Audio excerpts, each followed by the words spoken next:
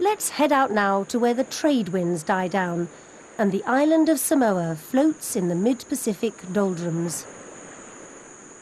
It's 1 week after the October full moon. And hidden beneath the surface, buried in the reef, the pololo are stirring. They're tube worms, embedded in mucus-lined burrows, getting ready for a reproductive frenzy. As the rear end of each worm breaks off, it wriggles upwards, filled with either eggs or sperm. The male's yellow and the female's blue.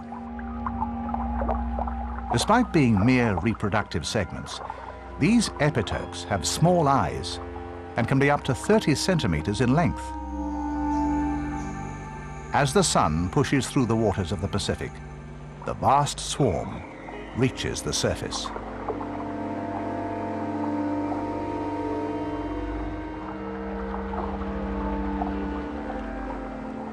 Here, the worm segments explode, releasing their contents, eggs and sperm, en masse.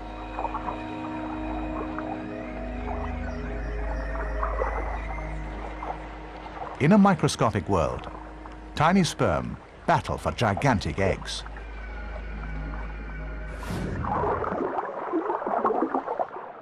The villagers know what the October full moon will bring, and they make the most of it.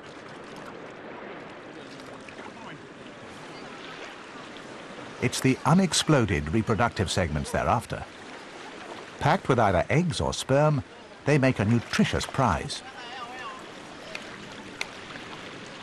Some are eaten raw on the spot. They're said to taste similar to caviar. But the rest of this gelatinous mass will be either baked or fried. An annual feast that the ancestors of these villagers enjoyed when they first arrived here.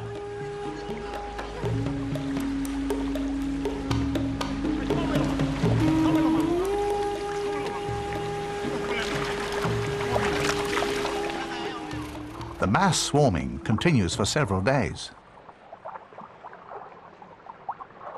Then the epitopes, having emptied out their precious contents, sink back to the reef below.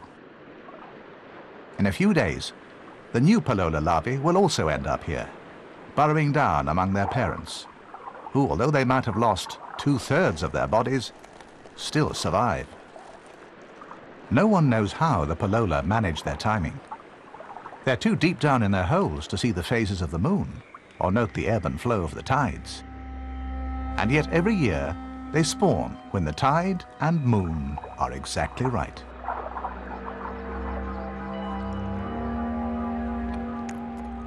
They're sea creatures who are exquisite timekeepers. Do you know why this stretch of water off the coast of Bermuda is exploding with light? Find out after the break.